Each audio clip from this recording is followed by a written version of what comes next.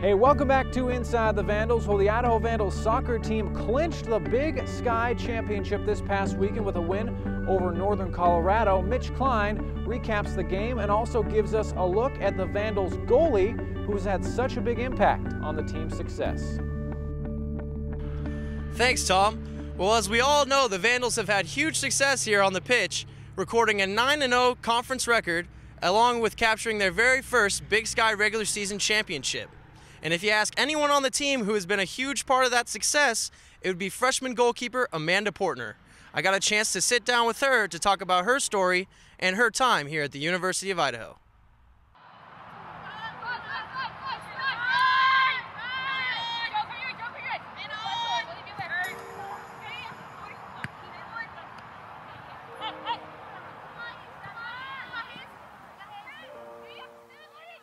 My name is Amanda Portner and I'm a freshman goalkeeper on the Vandals soccer team.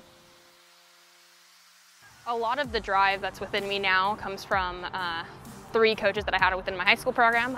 My head coach, Jeff Gordon, he's been there for me since day one and always, known exactly what to say and exactly what to do to keep pushing me to work hard. And then my freshman and sophomore year, I had a goalkeeper coach, Laura, and she always drove me to be better. She never accepted if I said that was my best. She never accepted that. She always believed that I had more in me and, was always a mentor to me. And then my junior and senior year in high school, I had another goalkeeper coach, AJ, and he just continued to do the same thing. All 3 of them have been, parental older sibling figures that I'm still in touch with to this day. And they've all, encouraged me and pushed me to be the best goalkeeper and the best person I can be. Coach has helped me realize that I need to focus on the details, and that if I focus on the details both on and off the field, because being a goalkeeper is very, very detail oriented. If I think about the big picture, something's gonna go wrong. But if I focus on the details, like on the field, then I'm gonna make that save and I'm gonna prevent a certain situation from happening. And I've taken it into life and here at the University of Idaho. If I focus on the little things and do the best that I can on those details, then the big picture will fall in as it needs to be. I love it. I love it here in Moscow, Idaho. It's an extremely different world from Southern California. I knew I wanted to change, and I haven't found anything that I don't like here. I love the small town atmosphere. I love the support that we have from the community, and I love being able to, be a part of such a great program. I'm a competitor in all things in my life. I don't settle. My best yesterday is not nearly as good as my best tomorrow. Or my best today even. I'm always striving to become better and taking each advice from everybody on the team, players, managers, even to Coach Pittman and Josh and Laura. Everybody has different pieces of advice that I can incorporate and never settle to be something mediocre. Hey, thanks, Mitch, for that. Well, the Idaho Vandal volleyball team had another successful road trip as they split a pair of games on the road. Alyssa Charleston with the story.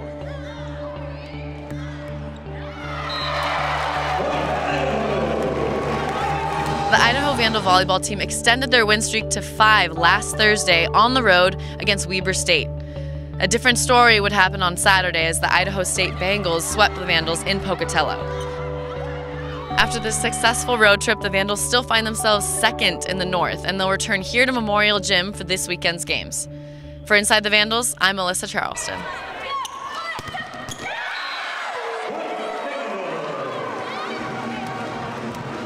The Kibbie Dome here on the campus of the University of Idaho was in rare form this past homecoming weekend. No surprise that it is now on the map, as Michaela Dirks has the story.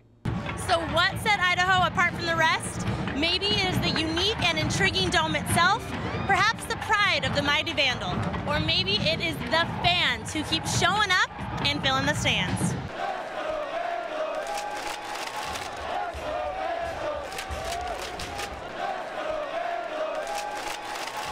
This week, USA Today put the Kibbie Dome on the map by being voted one of the best college stadiums in the nation. I think it was great for our recruiting for that to come out in USA Today that we're one of the top 10 venues in the country to come watch a game. I think that really helps us. We can send that out to all the recruits. When you're in the home recruiting a kid, you can talk to their parents about how exciting it is, how all the fans get into it. It's a very loud atmosphere, and it's just a great place to come watch a game, and I think it'll do nothing but help us, over and over in recruiting. alongside prestigious universities such as LSU, Ohio State, and UCLA. But what is so special about this little stadium? Sitting proud in Moscow, Idaho since 1975, the Kibbie Dome is 14 stories high, with a barrel-shaped roof that covers the dome, keeping the noise loud and the fans warm, even in the coldest Idaho weather, and is one of the most unique stadiums in the country. It is a multi-purpose facility being used interchangeably from the football field to the Cowan Spectrum basketball stadium when the Boys of Fall have finished. With only 16,000 seats, the smallest home field in the FBS, Idaho holds true to the saying, big things come in small packages.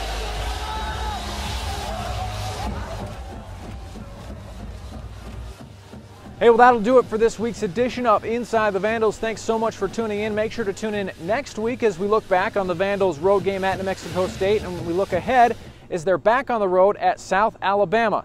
As always, make sure to follow us on Twitter and like us on Facebook, and we'll see you back here next week. Hey, I want to give this game ball to someone that we all love more than anything in this world, the most special kid I've ever been around. And everybody say a prayer for him tonight, and I'm going to give him this game ball. That's Jace.